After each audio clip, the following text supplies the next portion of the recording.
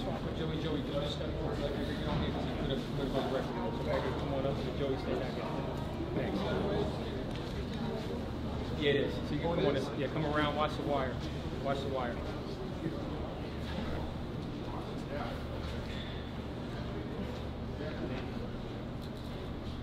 Ready? Go ahead. Good afternoon, ladies and gentlemen. This news conference is about the status of trash collections and other news topics. You're about to hear from Mayor Richard Thomas on all these effects. And for those that have phones, let's put them on silent. There's a lot going on in Mount Vernon. And right now we know that trash collection has been impacted by 5 major things that have really set this department and city back. You're going to hear from a moment from Commissioner Mark Ederer, who's going to provide a step-by-step detail on where we are with trash collection, but as well as the efforts that have been undertaken to make sure we get trucks in from all over this country to help us pick up the trash. I want to restate that I've been talking with various vendors over the past 48 hours, reopening lines of credit that have been shut, and we are thankful for their help and their support to help us get our trucks back on the road. But this is an emergency situation that we are working ourselves through. Separate from all of this, but still connected, was a discussion I had earlier today with State Supreme Court Judge Gerald Lord. We were talking about Memorial Field, we were talking about city finances, and present in the meeting were attorneys and one of the council members, the council president. And what I can assure you is we left the table with an understanding that stuff will get done. Action will be taken, and I will resubmit all the paperwork that has been resubmitted over the many months and years to make sure that this department and this city is properly funded so we can protect and serve the people of Mount Vernon. So for now, I just want to talk about a few things that all connect to this trash problem that we have in the city. The first thing is there's an active conspiracy going on. This morning, Jay Guak from the New York State Comptroller and Ethics Office said that the powers to be called him and pulled him from his audit of the comptroller. What's that about?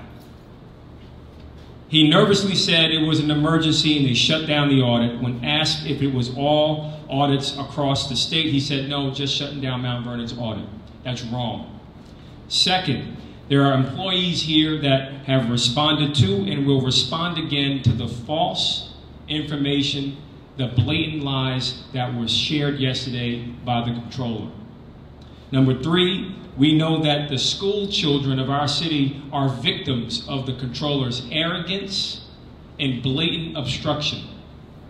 When you ask the comptroller where's the school district's $20 million and why she has not followed the law and sent it to them, you have to ask where's the monthly report? Where's the information? Where are the facts? And all of you are investigative journalists, and I'm hoping that we follow up with her to provide more than just the mayor said, the mayor said. We have nothing but truth and facts to back up everything that was said, and you can see the consequences of bills not being paid. Vendors decide to cut you off, especially after a year of not being paid. We know that the City Council's 2019 budget is a farce, and we have to ask, how is it possible for the comptroller one day to say, in connection with the mayor's budget, that there's plenty of money, then 2 weeks later, she ran out of money, and then the city's running out of money? What are we supposed to believe? Where are the facts? We know that we've done a lot despite all of the moving goalposts with working with the comptroller and the council. We know that we're working on free public Wi-Fi, job training, livable spaces. You see many buildings being built in this city. You see a lot of jobs coming to Mount Vernon. Just bus companies alone, 600 employees new that were just added. But when it comes to supporting the men and women that work for the city of Mount Vernon, we get the runaround. And that's why I'm going to continue to bring people together to identify real solutions to make sure that we solve this problem. The good thing is help is on the way. There are new trucks that were ordered under an emergency basis to be rented until further notice. They need time to get here, but they also need to be paid. So in working with State Supreme Court Justice Lohr, Judge Cacase, I fully expect the controller to process these payments, and if she doesn't, I'm going to find another way to make sure that that bill gets paid. We are not going to let the people of Mount Vernon continue to suffer. We're going to continue to fight and fight more aggressively to defend our homes and our way of life. With that, I'm going to bring up Commissioner Mark Ederer, who is the Commissioner of Department of Public Works. And I want to again say thank you to the men and women of DPW for going the distance to muscle up and power through this situation. Commissioner. Thank you, Mr. Mayor. Yesterday we didn't have any trucks up. We managed to get one up last night. So we've got one truck out collecting Southside garbage now. We have a second, which I understand is about to go out. Thanks to the mayors reaching out to Freightliner, Mac, and some of the other vendors, they have agreed to, at least for the short term, supply us parts.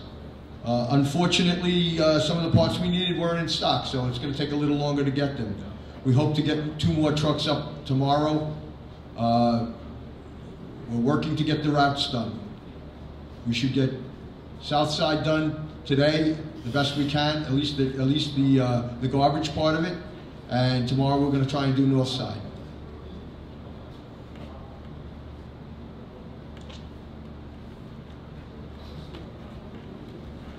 With that, I'm going to invite Pat Rosamunda to come up and talk about some of her experiences that she has had and some of the challenges that are being faced. Pat? Thank you, Mayor Thomas. Back in 2018, we are mandated, I'm New York State Civil Service, we are mandated by a federal Vulcan decree to hold a firefighter or a uniform service test every 4 years. We accomplished that feat in April of last year. However, we needed additional funding to pay the people that have so loyally worked for us. We requested the money from the Comptroller's office. She has not yet met our request, and I have 26 people that worked September, October, and November that have not been paid the appropriate salary. They haven't been paid a penny to work these tests for us. This year, we are mandated to do the police officer test.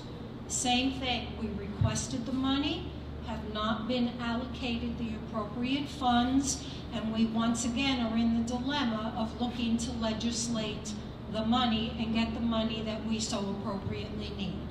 It's been a lack of cooperation, and we come in every day and do our best to go to the city council as well as go to the comptroller, but our cries fall on deaf ears. Thank you. So, for those out there that are wondering what's going on, I just want to give a quick, I guess, civics lesson. The way Mount Vernon's government is structured is like a 3-legged stool. There's a branch that's the mayor's office, there's the comptroller's office, which is elected, there's the city council, also elected. And if any one of those branches or legs of the stool gives way, everything stops. And what you're seeing is a coordinated conspiracy to stop anything and everything that tries to help this city get better. The council is not putting the comptroller in check. They have a charter mandate to make sure she gets insurance. The school district put us on notice that $20 million is short for our school children. There are some other liabilities that you see with respect to civil service, state and federally mandated. If one or the other, and they're both acting in concert, it is very clear.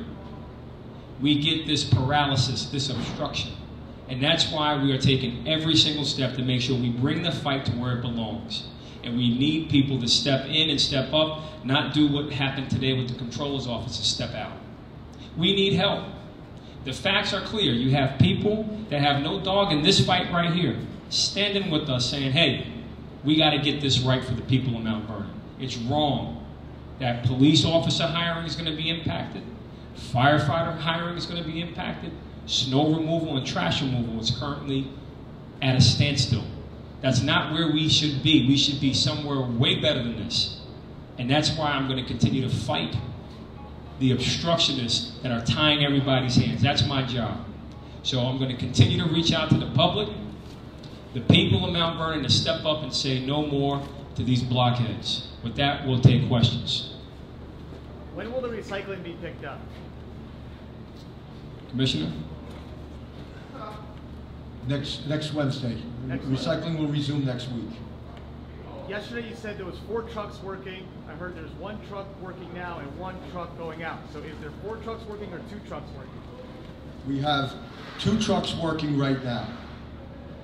2. We expected to have 4. We only had 2.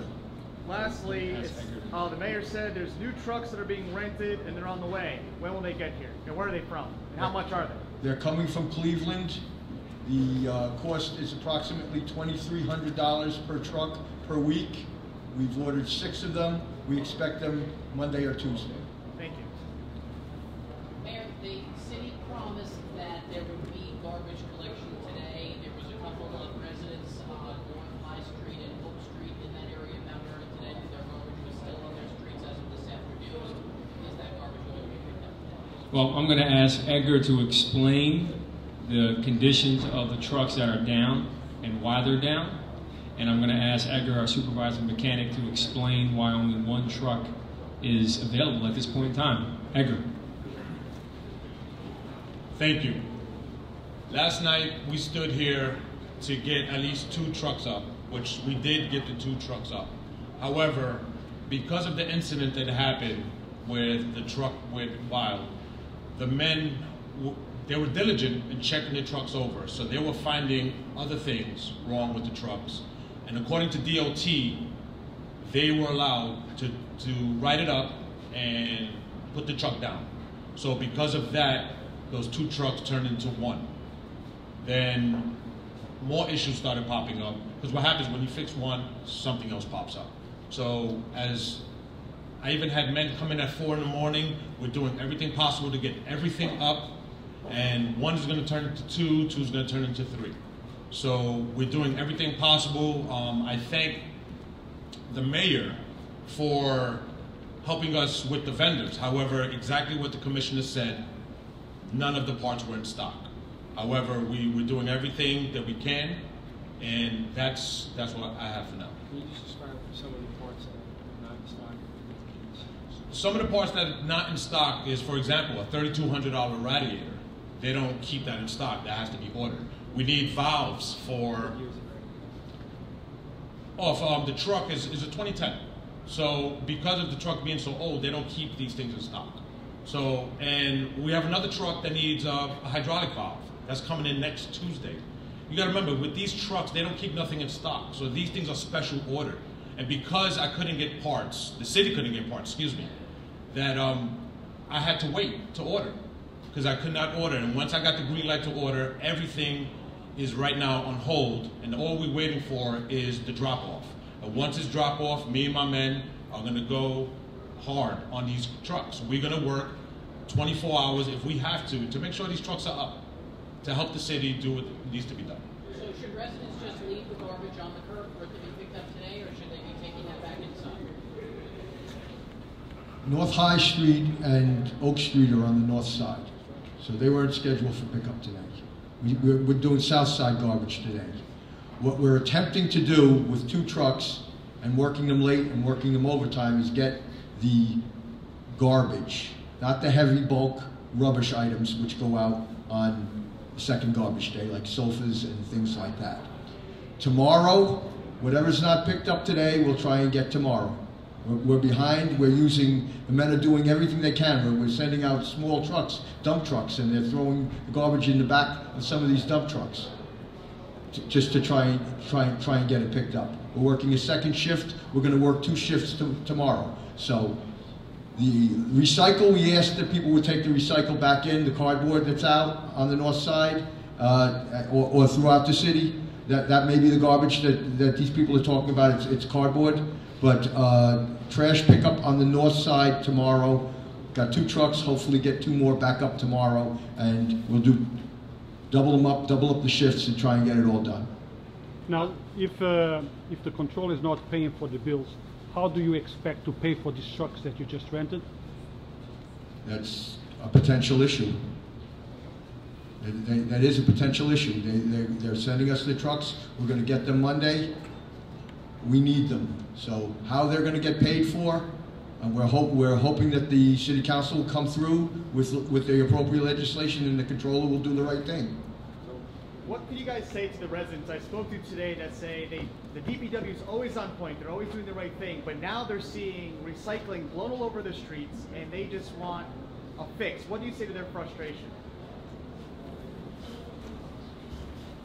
We're going to fix it, and we need your help to fight back and tell these blockheads to stop blocking the progress of Mount Vernon. Get on board with building up our city and stop tearing it down. When Councilor Reynolds says that it's against the purchasing process to get these parts and services without paying for them first, can you just respond to that? Is that not a rule that you know of, or not?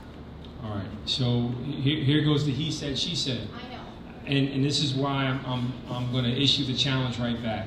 She can say whatever she wants, but she doesn't present one fact. There's nothing behind her words.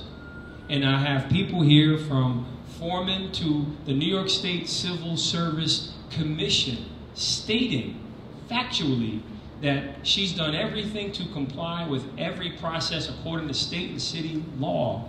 And she's been blocked and obstructed by the controller. That story is very much the same for DPW. Every time, and again, there's a video that was played right here, right now. I invite you to please, let's take a quick 30 seconds and play the video, play the tape. Because no matter how many times you bring it down, she says no. Yeah, let's take a quick look, please. This is the answer.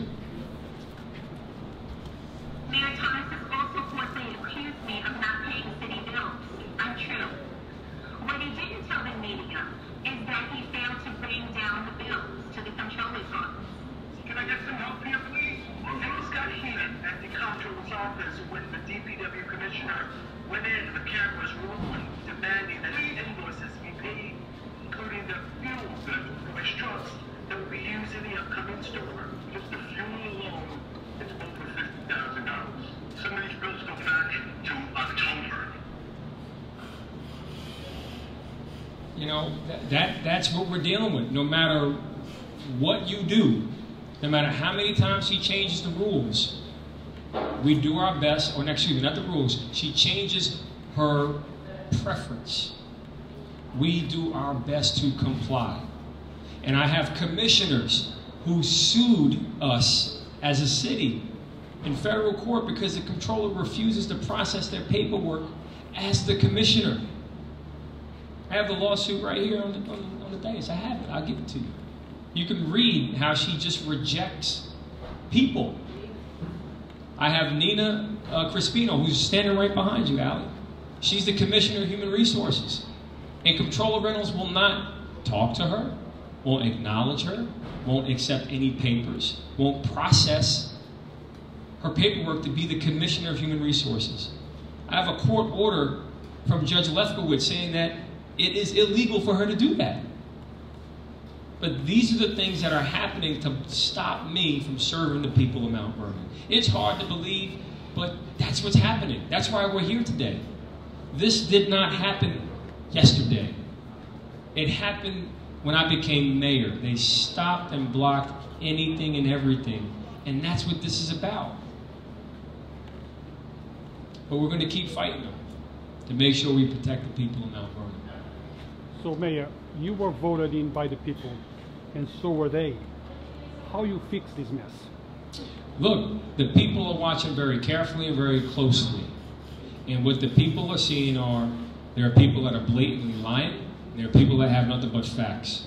And I think the facts will help people figure out, who's working on their behalf and who's working against them. What I can tell you is, in each court order that I've obtained, we have won. The people of Mount Vernon have won. They were signing checks behind my back. Stop that. They were trying to unappoint and not recognize people for their positions. Stop that. The courts have consistently and repeatedly sided with the mayor. But for some reason, she can say, they didn't walk into my office backwards today. That's why I didn't accept the papers. And then all of a sudden, we're back at square one trying to figure out how to get the bill paid. But that's why I'm going to continue to insist Comptroller DiNapoli meet with me, my administration, the governor take a hard look at what's going on. We put this on his desk back in September of 2018. What's the holdup? There are clear problems here. And let's just bring up Memorial Field very quickly. Illegal dumping happened there. Nothing happened to anybody. That goes to show you the signal of powers that be. They don't care about us, but I do. And that's why I'm going to keep bringing the fight to them. Because this is what's right. Right is right. And what they're doing to Mount Vernon is wrong, and I'm not going to stand for it.